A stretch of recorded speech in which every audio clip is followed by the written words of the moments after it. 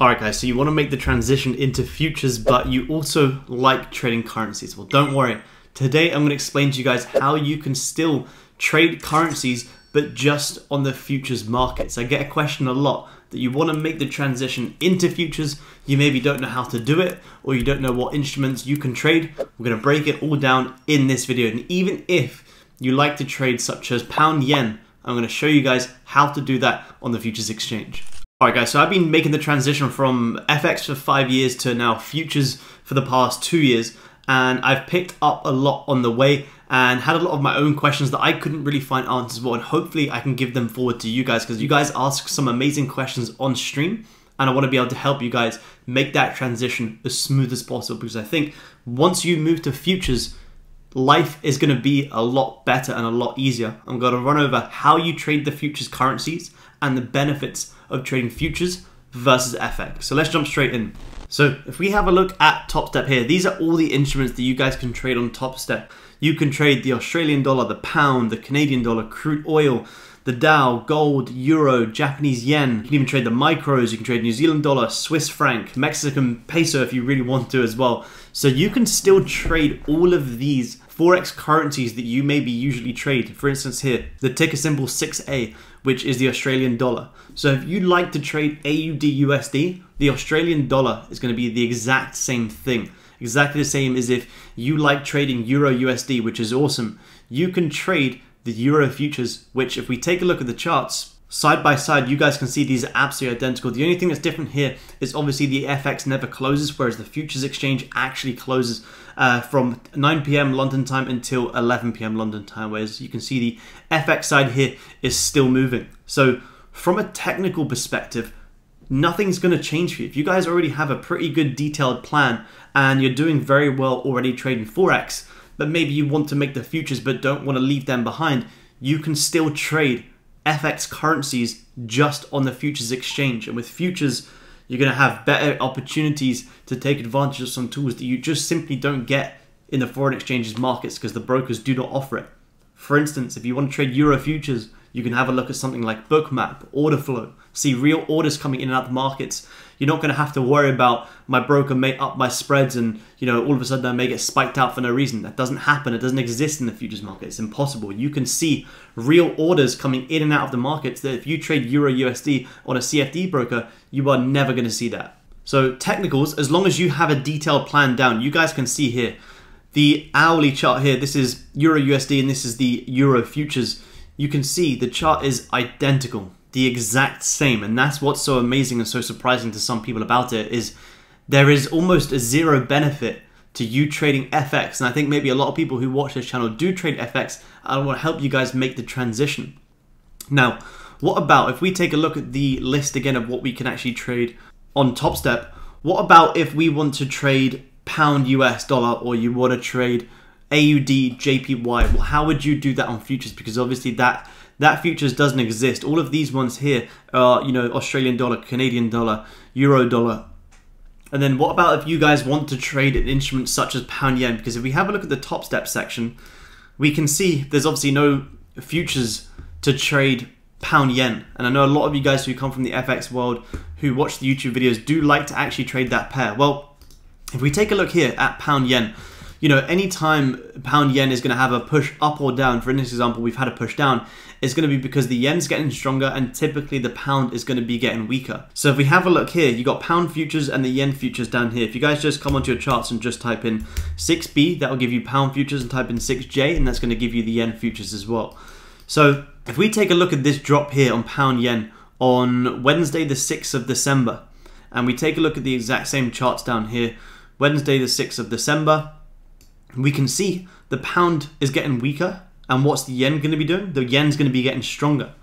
So essentially you could be taking whichever setup that you think is the most cleanest. In my opinion, this is why it's good to have both charts down there, because you can kind of analyze both. In my opinion, the yen futures were very, very clean. You had a very nice trendline breakout and pushed higher.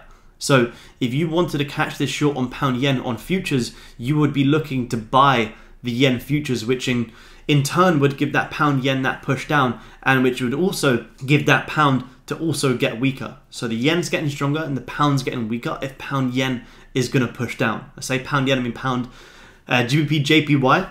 and that's exactly how you would do it. So if exactly the same as if you guys maybe like to trade a pair such as AUD, as a random example, AUD New Zealand dollar. Let's say you guys like to trade this pair for whatever reason. You like to trade this pair maybe on the 13th, Wednesday the 13th, you were looking for longs. Well, let's have a look. Let's get up here the Australian dollar futures, and let's get down here the New Zealand dollar futures. And we'll go back to the 12th of December. Let's have a look at it here, 12th of December. Look at that, lovely big spike, wick out the highs, push down. And let's have a look at the 12th of December as well, right here. This is an interesting one where, you know, both have actually, again, pushed down. So the Australian dollar's got weaker and the New Zealand dollar's got weaker. However, AUD/NZD has pushed up. So in this scenario, although they're both looking incredibly weak, you can see here the Australian dollar is trading around 0.66, whereas the New Zealand dollar, as it's getting weaker, is trading at less of a price than the Australian dollar. So all in all, even though they're both weak, the reason you see AUD/NZD go up is because the Australian dollar is still stronger than the New Zealand dollar. So if you ever come on the charts and you're trying to buy AUD/NZD, but they're both looking weaker, then maybe that's one you just want to wait on, and you want to wait for this volume to come in and these pushes to come in to be able to catch this next move up, which came on around, what, Wednesday the 13th, which is, yeah, right around here is where you started to see that push up. So you kind of want to look at whichever setup is looking the cleanest. But any instrument that you want to trade in the FX world that you like to trade, you can trade the futures of that currency. And the good thing about trading AUD/USD or Euro/USD or New Zealand dollar/USD is they're going to be the exact same.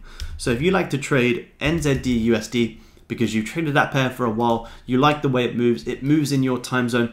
Well, if we take a look here and let's put the two back to back like this. So you got the new NZD/USD, we type in here New Zealand dollar futures 6N, and we will scroll to the exact same time. Anytime it's related to a US dollar pair, it's always going to be the exact same because the futures, this is New Zealand dollar, NZD/USD, New Zealand dollar. So it's the exact same thing. So it's going to make your life a lot easier. Now, we'll talk about the benefits. That's how you trade the currencies. The benefits, in my opinion, of trading futures over Forex is, one, the technical is the exact same. Amazing. You don't have to change anything in that sense. Number two, you don't have to worry about manipulation and increase of spreads from your broker. It's not going to happen in futures. Anytime you don't get an amazing fill in futures, which does happen, is simply because there's not enough liquidity in the markets. And if there's not enough liquidity in the markets, you can take advantage of futures tools that allow you to do that.